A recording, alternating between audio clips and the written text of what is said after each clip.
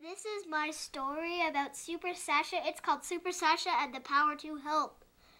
That is Super Sasha. This says Chapter 1. Once upon a time there was a little girl who had amazing powers. The girl had a blue cape and her name was Sasha. Super Sasha! Home sweet home! Sasha! Sasha had supervision with X-ray eyesight, able to see near and far. Her favorite power was her power to help others and the earth. Chapter 2. One Halloween, two children got scared and ran away from their mommy and got lost.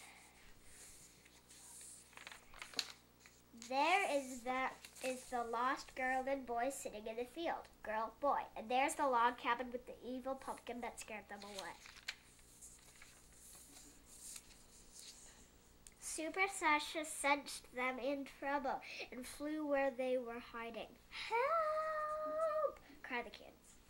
After reassuring the children that the monsters were costumes, she helped them find their mommy. When the family was reunited, they went home to eat their treats. Everyone was happy.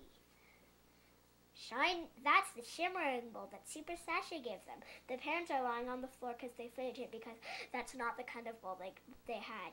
This is the family getting reunited, but the two parents to the two kids with a little tiny heart.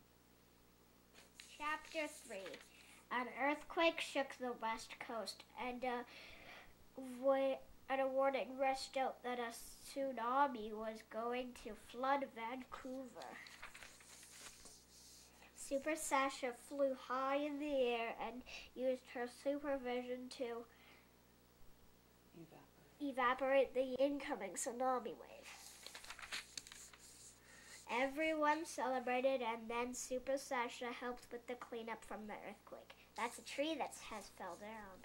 That is Sasha using her super strength to push it up into the air and carry it to make a fire and bush. Once the cleanup was complete, the community had a potluck party. Super Sasha helped again and did all the dishes. The end. Amazing story, Sasha. Encore! Do it again!